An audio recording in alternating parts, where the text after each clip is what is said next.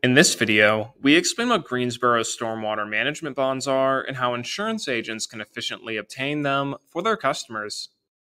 A stormwater management bond is a government-required surety bond that protects the public from financial harm if the developer violates the bond's provisions. The limit on the Greensboro stormwater management bond is determined on a case-by-case basis, based on the estimated cost of the project. The bond is required for developers in Greensboro, North Carolina that are seeking to obtain final certification of a wet detention pond or stormwater wetland before establishing a permanent pool, and is regulated by the Greensboro Stormwater Management Division. Developers are required to purchase this bond as a prerequisite to obtaining a temporary certificate of occupancy.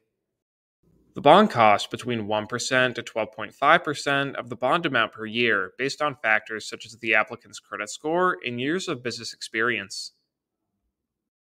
To avoid claims made against their bonds, developers must ensure that they adequately construct and maintain the stormwater control measure and that they pay all contractors and subcontractors as well as suppliers of materials.